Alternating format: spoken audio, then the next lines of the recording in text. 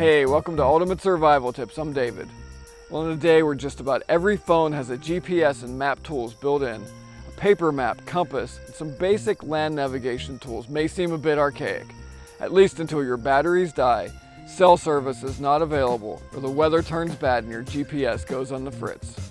So today I'm going to share with you the simple old-school land navigation kit that I carry with me as a backup to my GPS and to find my way in the woods when technology is not available. And stay tuned to the end for my recommendations and some easy ways to improve your land navigation skills. Come on, let's get started.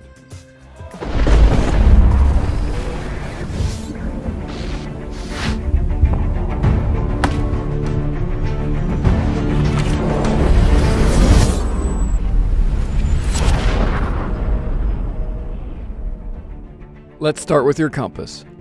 For our portable navigation kit, I recommend an accurate, durable, baseplate compass like this one. There's a lot of junky compasses out there, so stick with a compass from either Silva, Sunto, or Brunton. I'll put links in the video description to help you out. Next, I carry SE navigation cards. 3 of the cards contain measurement tools for the most common map scales and are clear so you can overlay them on your map. 2 additional cards contain basic topo map symbols, common conversions, tips on reading contour lines, determining distance traveled, declination, finding coordinates, and short-term survival tips. Next, a Sharpie fine point pen is handy to have, as are a few note cards to write on. To hold your kit, this neck lanyard by Hazard does the job at an affordable price. Just slip the SE cards in the back slot, note cards next, compass up front, and pen off to the side. Then use the front strap to keep everything in place. Use the steel O-ring to hook the kit to your pack, or use the lanyard to keep your kit around your neck. Just make sure that you replace the fixed clasp with a breakaway set for safety. Finally, you'll need an accurate topo map of the area you're traversing and a way to keep it safe. U.S. Geological Service maps are available for every region in the United States. There's online services where you can print a map to scale, and map books like this one from Sportsman's Connection that covers half the state of Pennsylvania. Next, you need to store and protect your map until you need it.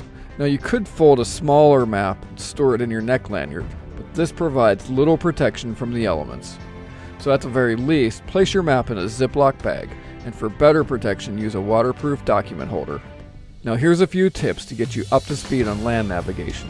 The best book that I've ever found on practical land nav with a map, compass, and GPS is Wilderness Navigation by Mountaineers Books. But to really get you up to speed with basic land nav, the best thing to do is to get out there and take a class or two. My co-instructor Craig Cottle teaches an introduction to land navigation at our Ultimate Survival Challenge Level 1 course. Craig also offers multiple levels of land navigation at Nature Alliance School and on his YouTube channel. I'll put links to Craig's course schedule and YouTube channel in the video description. We've just taken a look at a simple land navigation kit that you can put together to help you find your way in the wilderness. For your convenience, I've included links to all the gear that we've looked at in the video description. Don't forget to subscribe to this channel and the Ultimate Survival Tips show on Carbon TV. Visit our website for more tips, reviews, and to subscribe to our free survival email. This is David. I hope to see you on the other side, and remember, be prepared because you never know.